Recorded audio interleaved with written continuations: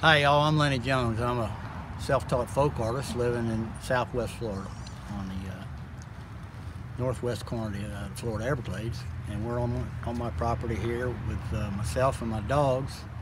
And we're going to take a little hike, and then we're fixing to go inside and paint a little bit. So let y'all see a little bit about where my art comes from. I appreciate your interest. Well, I'm just wanting to finish up this painting of this. I got a thing about critters and music, and that's really dominated my whole life. And I'm finishing up a painting here with I do a kind of a series of paintings with wildlife and oddly enough guitars, and they're kind of my version of the proverbial still life that every artist seems to get around to in one fashion or another. And the two dominant things in my life have always been music and animals. So I kind of combine the two, and working here now on this owl, a barn owl, in the barn with a mouse hiding from me under the neck of an old guitar laying on the ground. And I've done several paintings like this where I imagine that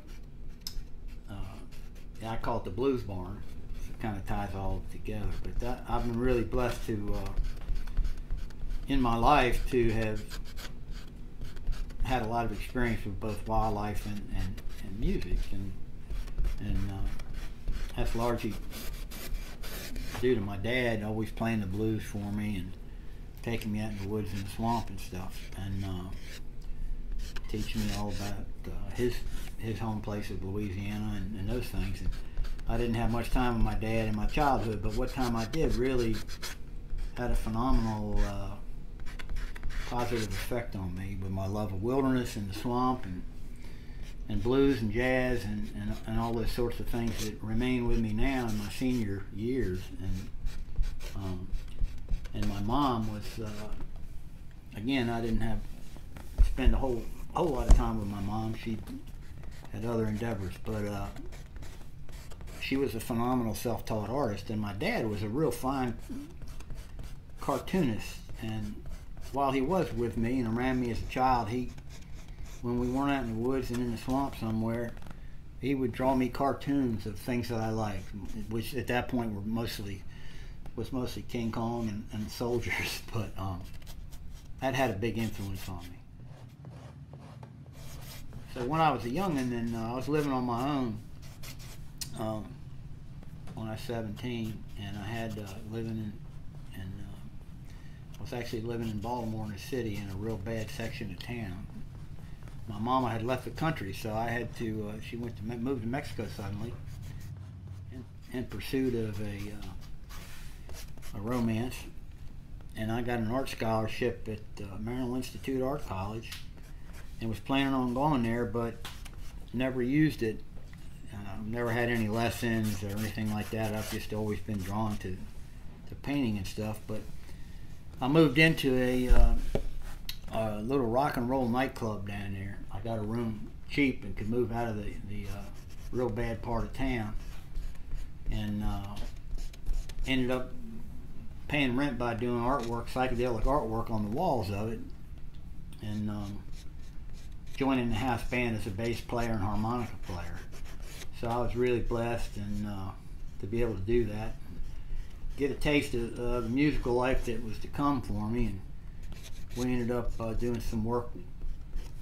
Frank Zappa wanted us to be on his label, and we ended up touring New York City and on the road here and there a little bit and now and again. And it gave me an introduction to the music way of life, which ended up eventually nearly killing me. And I played music for about 17 years professionally, on and off. And the lifestyle for me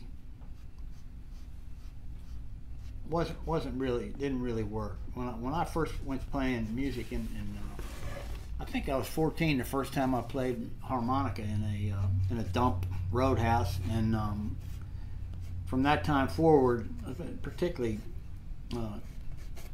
when I got into Virginia and Southern Virginia and the South, it was, we can't pay y'all what you're worth, but drink all you want. And I come from a long line of heavy drinkers, and I always make sure that I got my money's worth in alcohol consumption. And that eventually caught up to me leaving a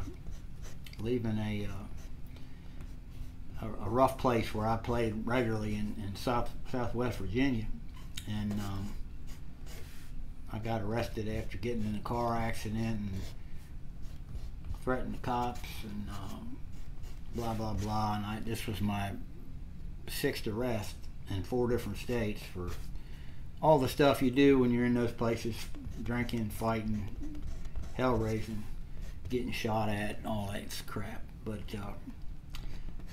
that night was a changing point for me. It was, to quote Robert Johnson, that was my crossroads. And they thought it was funny. Everybody knew who I was. I was kind of famous in this one area, and I've been in the paper and played in some bands and opened for people like Johnny Paycheck. I played with Waylon Jennings' brother for a while. I was playing fiddle and guitar then. So people knew who I was, and I had been on TV and in the papers and stuff. And when I got to the jail, I had threatened a cop back in this little funky jail in this little mountain town, and they were pretty rough on me. Pounded my head against the side of the wall and thought it was funny to put me in an all-black cell block. They figured I was a musician. I was into black music, so I spent the night there. Didn't have any trouble with the folks. I've been around black people most of my life. My father was poor from southern Louisiana, and he had black friends and pretty much taught me that poor people eat red beans and rice. And we listened to, everything from Jimmy Smith to B.B. King together for a long time. He played some drums, and at any rate, I didn't have any trouble in the all-black cell block, which I know disappointed them redneck cops. But I had a beating coming to me. I had threatened the cop, and I had a reputation for being a little bit violent. And but the next day, I went to court, and they walked me down the middle of this little southern town, handcuffed and shackled, chained to a black murderer. And as I went through the town, pickup trucks were pulling up alongside me going, "What did you do?" They called me the Mountain Man then. Mountain Man.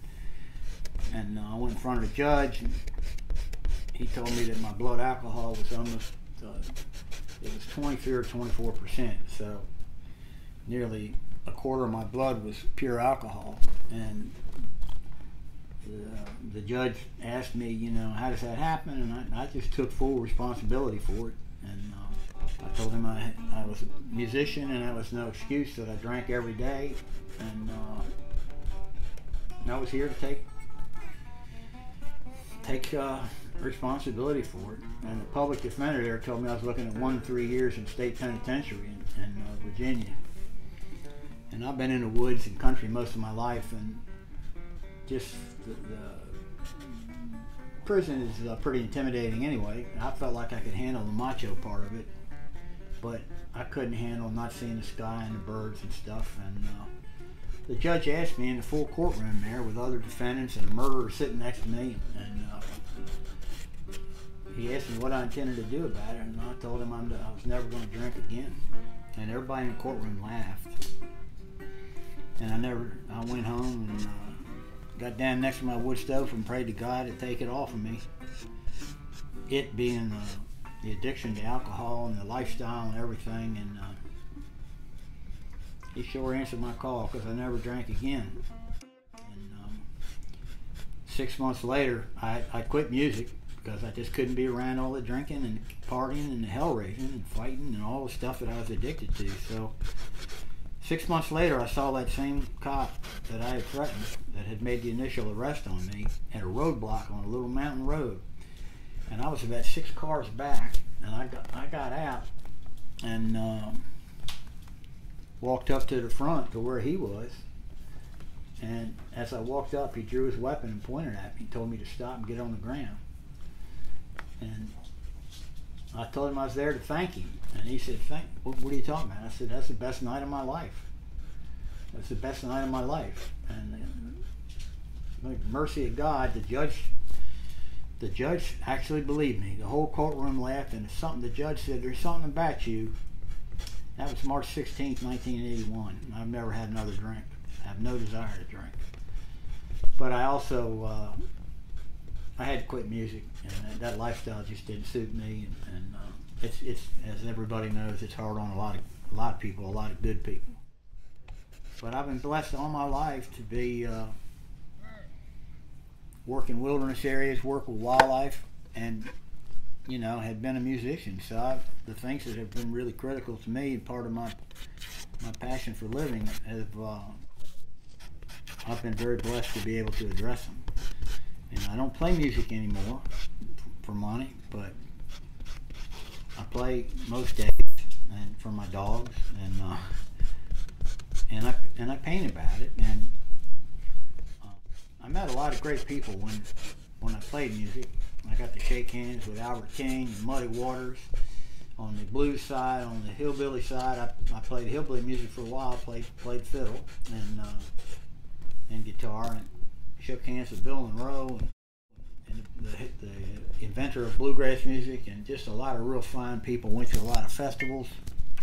Was really blessed, and I've been equally blessed since I've just been an artist, and have been able to do artwork for blues pioneer Buddy Guy, and just a whole lot of people. Country genius Willie Nelson. I've done work for him, and done a lot of festival work. I've done festival work for festivals overseas, for Van Morrison Festival.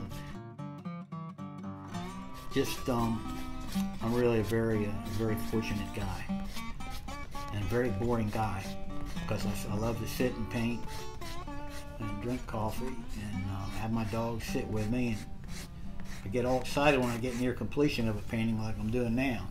So I reckon that's about it with me. I'm a simple man.